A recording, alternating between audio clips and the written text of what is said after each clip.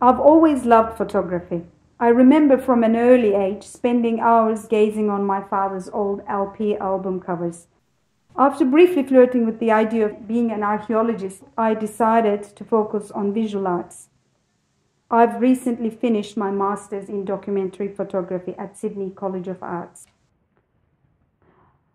My fascination with Australia's convict past started when I was commissioned to photograph Anna, a convict descendant high school student, for a heritage publication.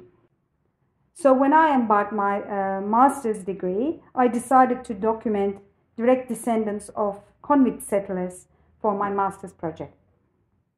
This also enabled me to combine two of my long-term fascinations, photography and history. I've always been curious about other civilizations, in particular how people lived in the past.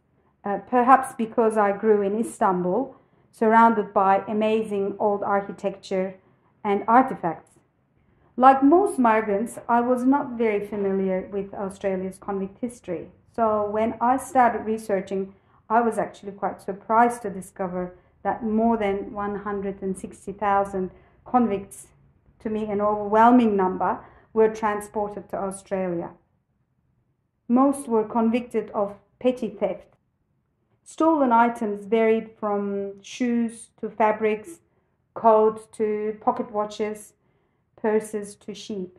I decided to photograph the descendants with a representation of the item stolen by their ancestor. I've photographed about 45 descendants, mostly in their homes or at a place that's relevant to their crime. I aim to capture the proud, prosperous and colorful lives of the descendants in a way in contrast to the hardship that their ancestors endured, and perhaps underlining the presumably positive effect the displacement of significant number of people had on their descendants' lives today.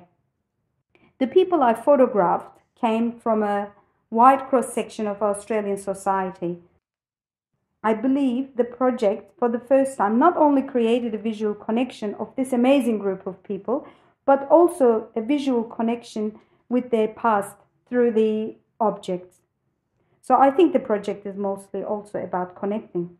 I believe the knowledge of one's past develops a stronger sense of belonging, and it also sheds light to who we are.